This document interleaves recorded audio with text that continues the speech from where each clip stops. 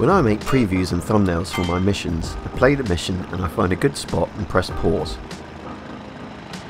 I'll then go to the photo mode and take 2 screenshots. Previews are 16:9, so it can just be a normal shot.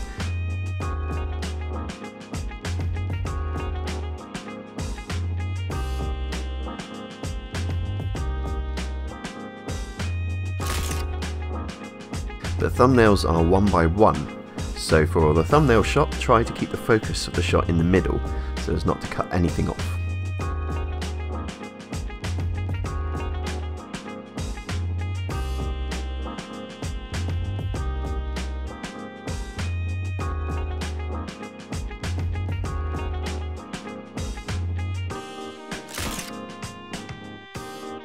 Once you have your 2 screenshots, exit the game.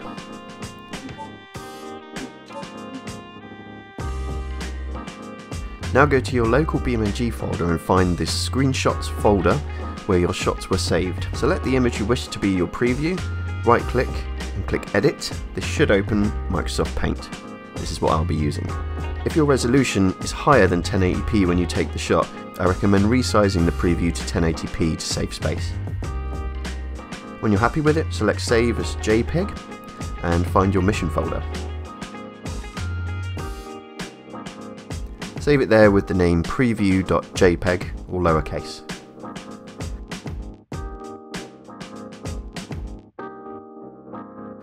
Now open your thumbnail shot in the same way. This time I resize the vertical size to 400 pixels, center the shot, and then resize the horizontal pixels to 400 as well.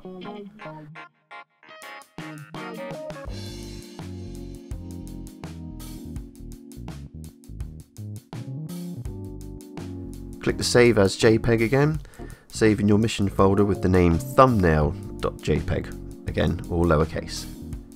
Now if we go back to Big Mac mode, we can see our new art.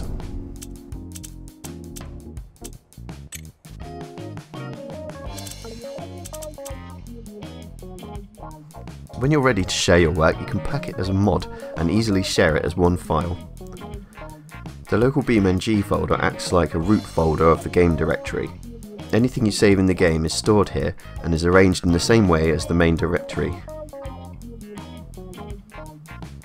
Go to your mods folder and see if you have a folder called Unpacked. If you don't, make one, and then in that folder make a new folder and name it as your mod. Inside this folder will act just like the local folder does, like a main directory.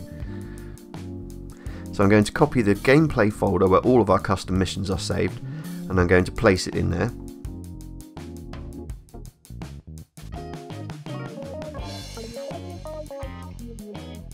Now we'll go through and remove all the files and missions that we don't want in the mod. This is just a way easier way for me at least.